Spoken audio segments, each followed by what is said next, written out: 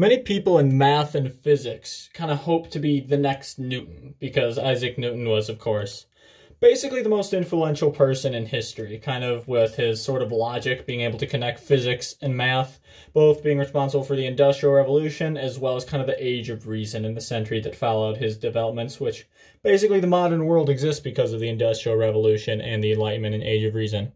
And so he's kind of like the role model that people want to be. They want to be the next Isaac Newton. And kind of the way he did that, well, here's a map of science, right? And here we have kind of the natural sciences. These are the social sciences. And if you look back at like the ancient Greek philosophers, I don't know if it was Aristotle who directly said this, but basically these are the practical sciences. These are the theoretical useless sciences. And if you exist today, you're thinking, what the hell was wrong with those people? Think about things from the point of view of an ancient Greek, or literally anyone before Newton. What are you going to do with history? Well, you're going to understand the past societies and be able to help society today. What are you going to do with chemistry? What? Who cares? What are you going to... Okay, I know that rock is going to fall over there. That's not that useful. Understanding the way human societies behave? Yeah, that's pretty dang useful. Even when Galileo was a math professor, philosophy professors got paid 10 times as much as him. You know, during the Renaissance. Before Newton, but during the Renaissance, Galileo was paid way less than the philosophy teachers because at the time, these were the practical sciences. This is what you can do stuff with. This is all kind of, I mean, we can kind of use it. And Newton basically turned that on its head by connecting these two. And basically, if you think about, like, if you ask why with biology, why are things the way they are? Well, they're that way kind of because of chemistry. And why are they the way they are in chemistry? Well, because of physics.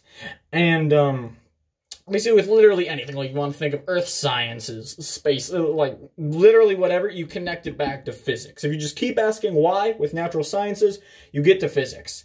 And what Newton did is he managed to show that physics and math and logic were very, very similar. And in that way, he brought a whole bunch of natural sciences from being just kind of the theoretical sciences to being the practical sciences. And these guys today, you know, no longer is this what you do if you're a theoretical person and you want to go broke. This is what you do if you're a theoretical person and want to go broke.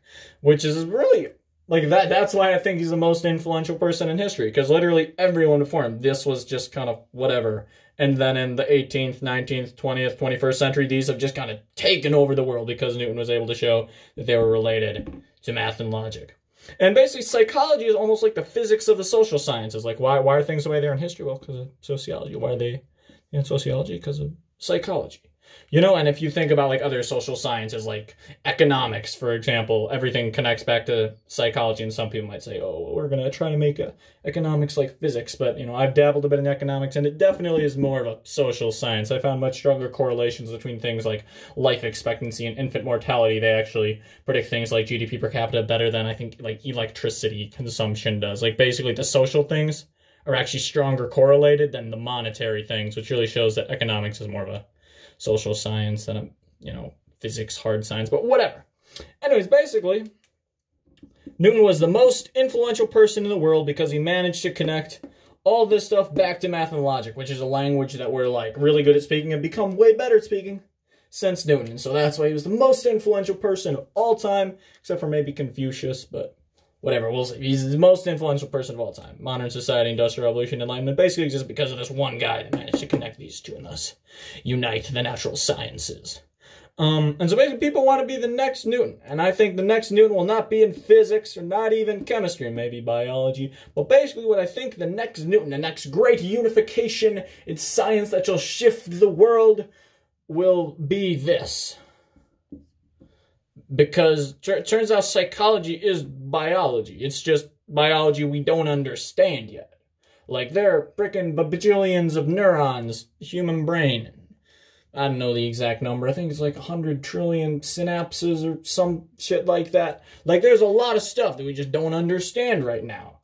Just like before Newton, physics was just like, it was natural philosophy. Like, literally the book he wrote was The Mathematical Principles of Natural Philosophy. Because before him, all this was just philosophy. And same thing with like psychology and history and stuff today. I mean, there are a couple of things psychologists can measure, but the vast majority of stuff, it's pretty dang difficult for them to measure. But once we understand the biological roots and we're able to connect this stuff over here, a lot is going to happen. And I don't know if it'll happen in our lifetimes. Maybe it's just impossible and it never will happen. But it'll be pretty dang interesting, and it does. I also am really fascinated what's going to happen here because questions are in philosophy like art. Like, what is beauty? so far in this kind of math and logic-centric world that has existed since Newton, we've tried answering questions in aesthetics with like math and logic, and that just hasn't worked and has led to like kind of growing like nihilism and stuff. But I think it's possible if we can understand psychology better, we can understand things like beauty in an objective way, but not in like trying to reduce beauty down to physics objective way, which really hasn't worked recently. So yeah, that's why I think that the next Newton will be in psychology or biology rather than physics. So, woo!